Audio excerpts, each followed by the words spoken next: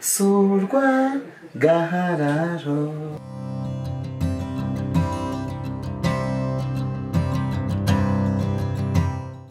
It's a special family, and what makes them special is their love story that shocked everyone. They were in a relationship since 2018. The woman knew the man had both legs functioning very well, only to find out that all legs were amputated after their beautiful wedding day a few months ago. But this did not stop the woman from loving the man. This is the story. Amazina yanjye nitwa Bora Muteteri. Deborah, also known as Bora, is the wife officially to Jean Dodier. Amazina yanjye nitwa Ndayisenga Jean Dodier. Jean Dodier's name is shortened to Jado. Jean Dodier tells us more of his life story before they met. Jado was born normal, but when he turned 7 years, him and the whole family fled to Congo due to war outbreaks causing insecurity in the region. On their way coming back, a bomb exploded. Tuva muri Congo, igisasu kiranurikana, mbese cyangiza amaguru, ntabwo cyahise kiyakuraho ako kanya, ahubwo cyagize inyamanyama. The last thing he remembered was the explosion and some noises before he went in coma. He never knew what followed, but woke up finding himself in a hospital, doctors working on his body. Ubwo nakangutse bwa mbere nsanga ukuguru kumwe bagukuyeho. Ariko ubwo gukanguka bwa mbere bambwiye ko nari maze amezi 2 ndi muri koma.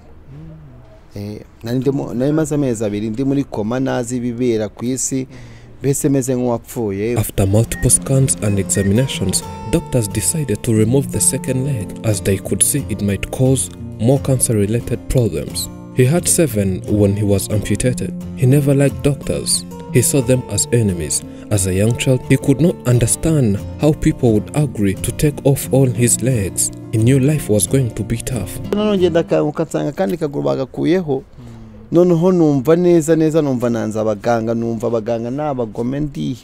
During all those bad days, his mother was the one who was around.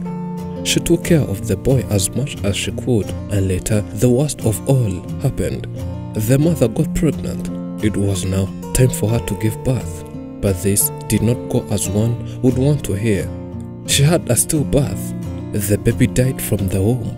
It even got worse as the mother had a maternal death too. This was too much sorrow and weeping to whoever had this saddest story. Urumva ibibazo byari bitangiye, ariko hari habanje mu ubundi no kuvanga mu mwaka umwe hapfuye abantu 3 mu muryango. Habanje muri umuna wanje, mama nawe agiye kubyara hafi y'imera y'umwaka, nawe abyara umwana arapfa hashize nk'imitsi nk'ibiri n'atari n'umwe, nawe ahita yitaba Imana. It kept getting worse and worse from day to day. He remained with his dad. 1 year later, the dad fell sick and later lost his breath mysteriously. Suffering and life struggles began from there.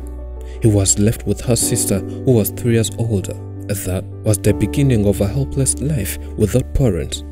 It was difficult for such young orphans to raise themselves at such a young age.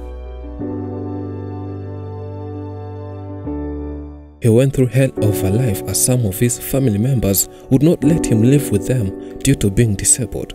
As a young kid, he always wanted to join others in playing football, but whenever he remembered that he had no legs, the depression level increased. He started hating himself and asking himself a lot of questions on his existence. This went too far and he even thought of committing suicide.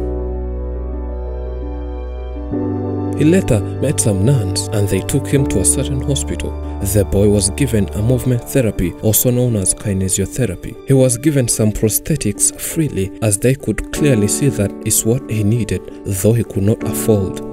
This took too long for him to get used to walking in them, but he finally got used to it. He had lost hope. From there, he met other disabled people. The support he was given helped him restore his hope for humanity. He was now walking upright and started developing a great sense of self-belief. After finishing high school, he discovered a talent hidden in him, and that was singing. The first song he wrote was about disabled people. After a few days, there was a competition among talented disabled people. He went in that singing competition, and among the audience, there was someone who was going to be the love of his life.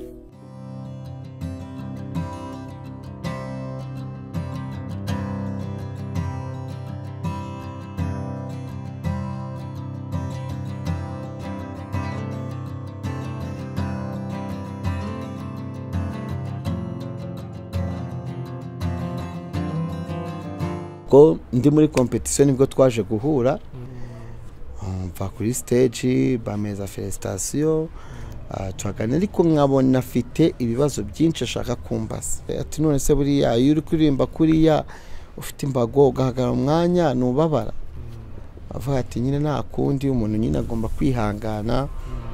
From there, they shared contacts and later became friends. After 5 months communicating as usual, the man fell in love with this woman.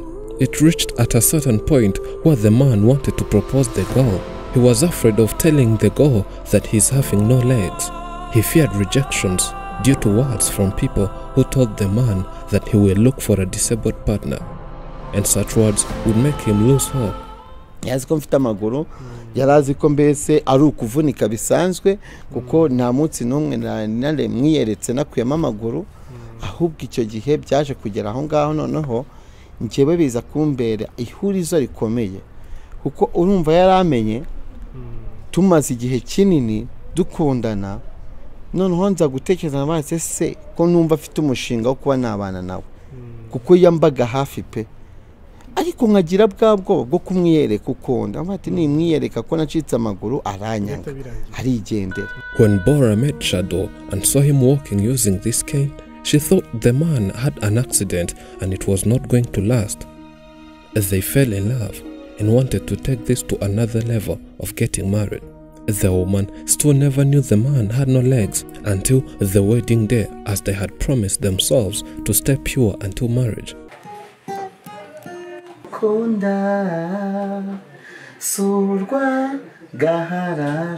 They organized themselves and invited people in their wedding. They got married legally and in the church. They had a wonderful wedding to remember. It was a big party and celebrations. After the wedding, they went home and the man presented a shocking surprise. He showed the woman who he really was. The woman was shocked after knowing the truth. The man explained himself, starting from his past history. He feared being alone for the second time after losing all his people. He never wanted to lose a lover. After knowing all what happened, what she did was incredible. She decided to love the man and protect him more and more. The man on the other side was ready for a negative feedback. He was afraid that it would end up in tears, but the girl loved the man's personality, not his legs. Timara kubinyereka byamaye impamvu nyinshi zo kumukunda zamaye imbaraga zidasanzwe ahubwo numvishe ko ngomba gukora byinshi kugira ngo Jado agire umunezero uruta kuba yarahuye n'ibibazo bitandukanye kugira ngo bagizwe ibya kera iby'ubwana iby'abantu bamusebyaga iby'abantu bamucaga intege. Rero navuze ati nubwo afite ikibazo cy'amaguru ntabwo byatuma urukundo rumufitiye ruba rwacogora. Everyone who knew that the man is disabled wondered why such a beautiful looking lady would choose to live with such a man. The woman faced a lot of people discouraging her and stopping her from living with such a man, but she was keen on doing whatever it takes and remain with this husband. She was told a couple of times to choose a guy with a lot of properties, luxurious cars, good houses and a lot more, but she says she could not control her feelings, and her feelings were always on this man. They're now having a good life despite what people said.